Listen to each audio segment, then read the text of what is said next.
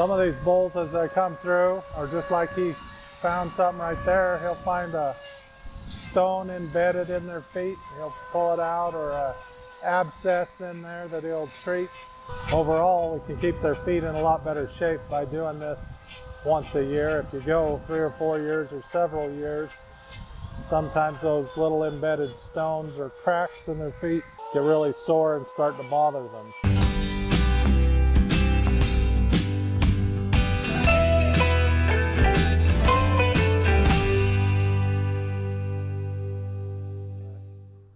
Well, today we're down here at the Wright Ranch. We brought all the bulls on the ranch together to get their feet trimmed.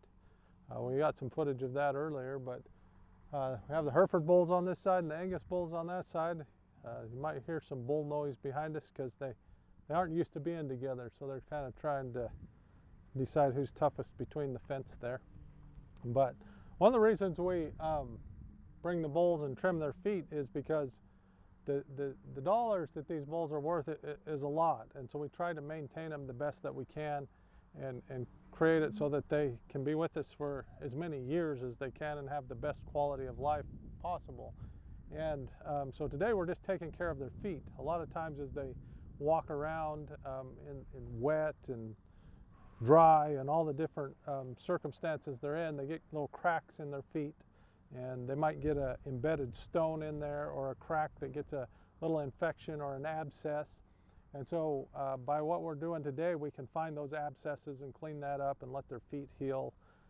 And then also just with age, just kind of like fingernails or toenails, their hooves grow, and a lot of cattle can kind of naturally maintain their hoof length because they're just out traveling all the time and in the gravel and the sand and turned out.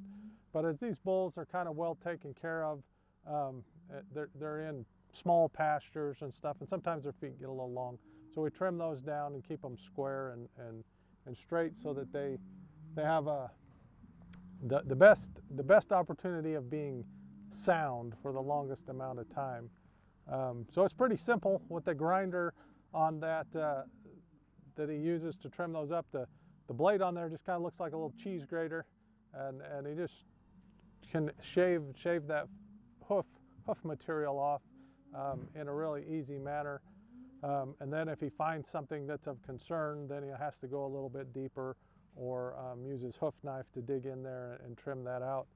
If we find something where it's abnormally deep, if it's not just superficial or something that he can clean out fine, then we can pack it with some medicine and we'll wrap it and again do what we can to get that bull to be healthy and sound as possible.